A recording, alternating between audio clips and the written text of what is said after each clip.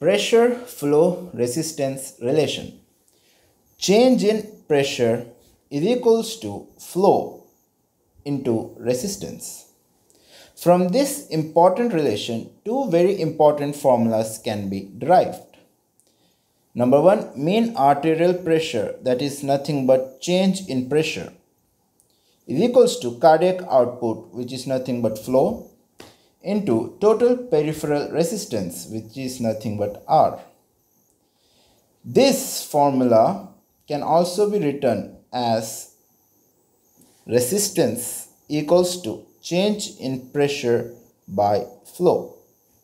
Hence, this is the formula of pulmonary vascular resistance. So, what is formula of pulmonary vascular resistance? Pulmonary vascular resistance is equals to pressure in pulmonary artery minus pressure in left atrium divided by cardiac output, which is nothing but flow. Thank you. If you like this video, please subscribe.